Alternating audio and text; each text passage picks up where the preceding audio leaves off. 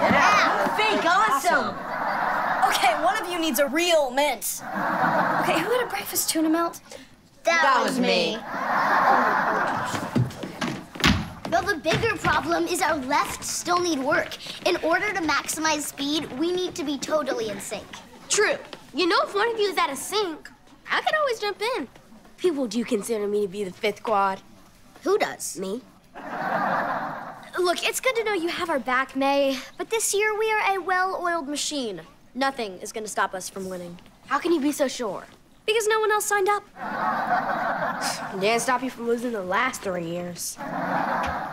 Just saying. Well, this year we're not going to get disqualified halfway through the race because Dicky had to take off his helmet. I was just giving the fans what they wanted. At least I didn't keep pulling the brake like Nicky did 2 years ago. I saw a squirrel and I brake for small animals.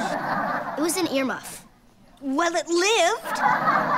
At least I didn't miscalculate our entry velocity on the Omega Loop like you did 3 years ago. I was 9! Okay, that is enough. None of you are screwing up this year. Oh, yeah, it's your turn.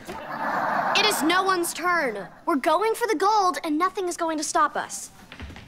Except for them.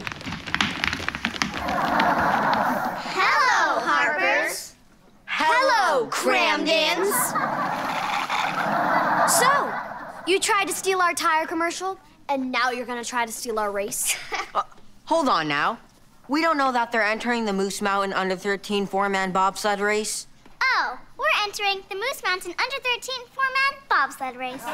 Could be a different Moose Mountain Under 13 four-man bobsled race.